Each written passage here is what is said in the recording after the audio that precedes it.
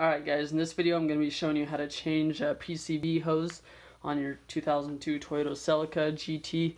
If you've seen my previous video where I changed the PCV valve, you'll notice that when I took it off this old hose it was super brittle and it ended up cracking. As you can see here, I ordered a brand new OEM one.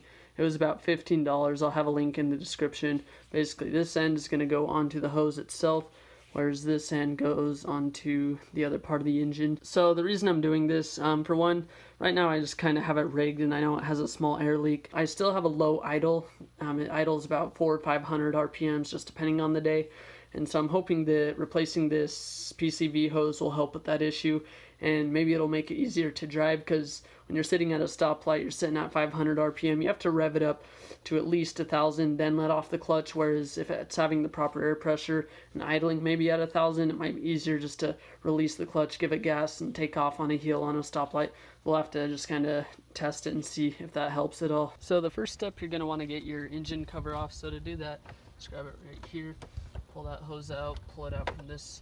It's going to have two little pins right here. You just like untwist those, and then right here it's two 10mm bolts, and then you just kind of wiggle this part off like that. If you've seen my last video where I changed the PCV hose, you'll remember that I nicked it in the last one, said it needed to be replaced. Well, it ended up ripping a ton, so I rigged it up with just this cheap hose I got off from AutoZone or something, and it really doesn't work. It doesn't hold the pressure well because I had to use a coupler and a connector, so we're going to be replacing that back with the OEM part. So as you can see, here's the PCV valve, here's the hose. If you follow it, it comes down here right onto the engine. So to remove yours, you're going to have a clip here, as well as, let's see, right here.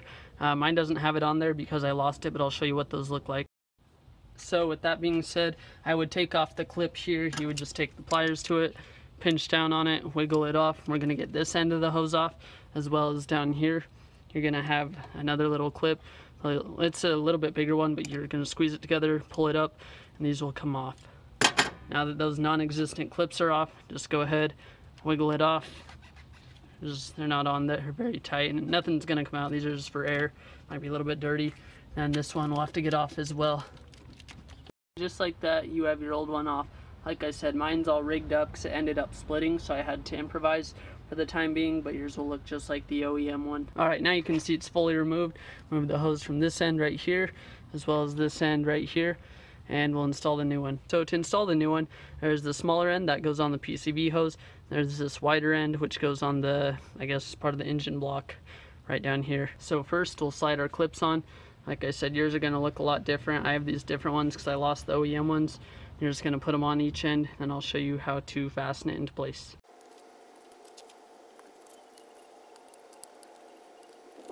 I tighten down my clips just so it'll keep the hose on in case, I guess, there's any back pressure. I'm not quite sure what the point of the little, I guess, pins are or clamps they have, but just tighten it down so it's moderately tight. And then we got the one on down here. You can't really see it. Then we'll put the engine cover back on, close the hood, start it up, and we'll see what it does. Okay, now that we've gone for a drive around the block, see the vehicle is fully heated up right there.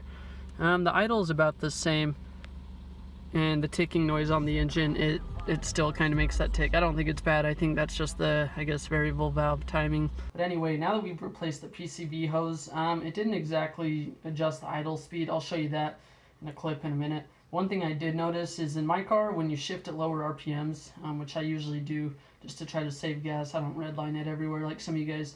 But when I do, the transmission almost slams kind of, and I mean, maybe it could be the transmission wearing, but it's only 130,000 miles or other things.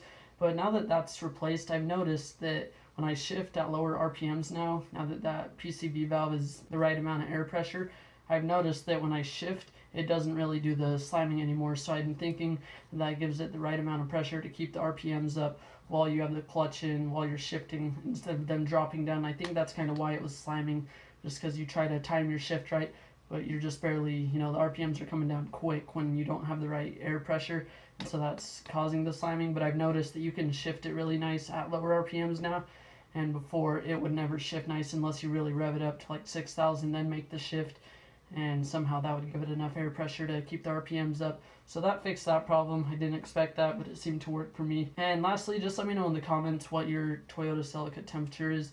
I'm curious if yours sits on that bottom line or the very top line. I'm assuming it's somewhere in the middle.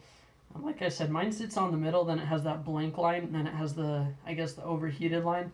But I wonder if any of your guys' temperatures are lower or higher. Just let me know. Thanks for watching. Hope you enjoyed, and subscribe for more.